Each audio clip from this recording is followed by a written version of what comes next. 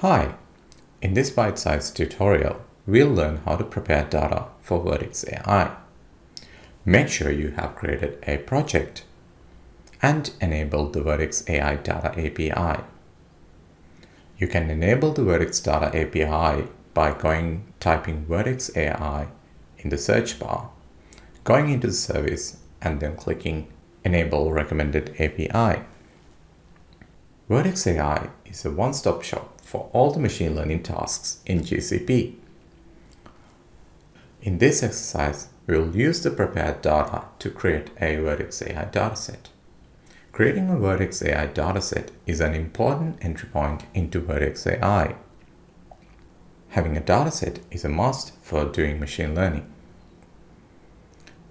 There are many types of data available in Vertex AI, such as images, tabular, text, and video. Within each modality, there exists multiple dataset types. For example, in text, you have single label classification, multi-label classification, named entity recognition, or sentiment analysis. It can also accept data from many sources, such as a BigQuery table or a GCS bucket. In this exercise, we will upload our prepared dataset to a GCS bucket and then import into Vertex AI.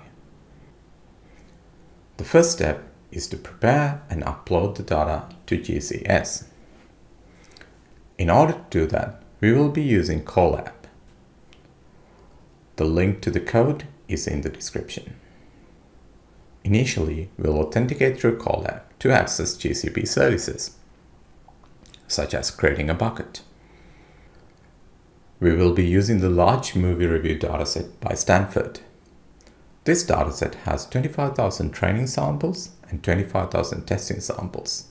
The problem is a binary classification problem. Positive data points and the negative data points are separated in subfolders. For demonstration purpose, we will only use 2,000 training samples and 2,000 testing samples. We will store the resulting data in a separate directory called unzip_truncated. When importing unstructured data, Vertex AI expects a strict format. You can see the exact format in the Preparing Data webpage in the Vertex AI documentation. Let's have a look at the entries we need to have in our JSON blob. We first need to have a classification annotation.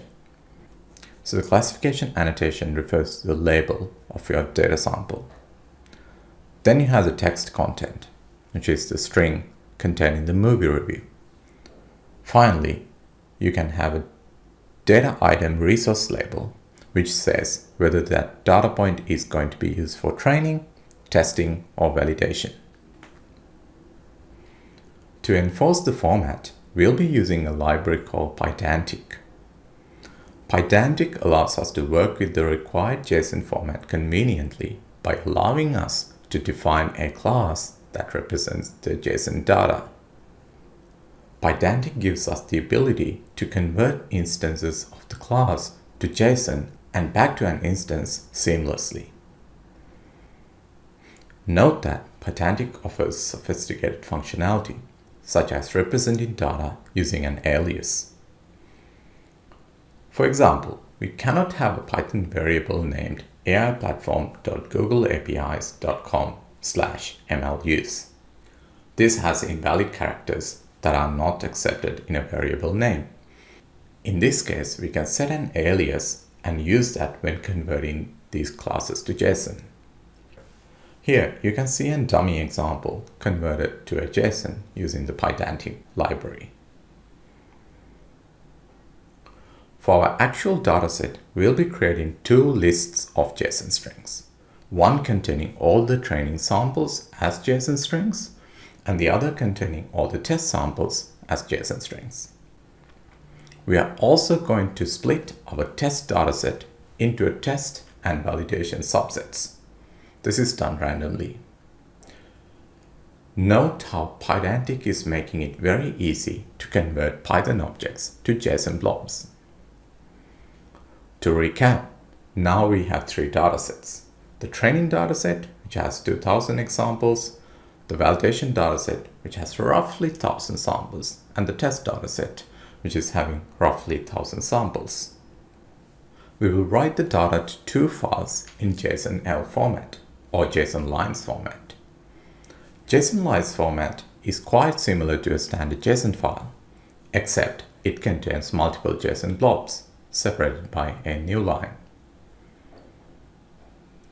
Next, we need to upload this data into GCS. For that, we're going to first create a GCS bucket if it doesn't exist. Since we have authenticated in Colab, we can do this via Colab.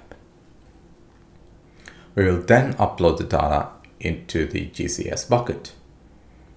Now let's go and have a look to make sure the data is successfully uploaded. Great, now we have a prepared dataset for Vertex AI. In the next tutorial, we'll import this data into Vertex AI and create a Vertex AI dataset.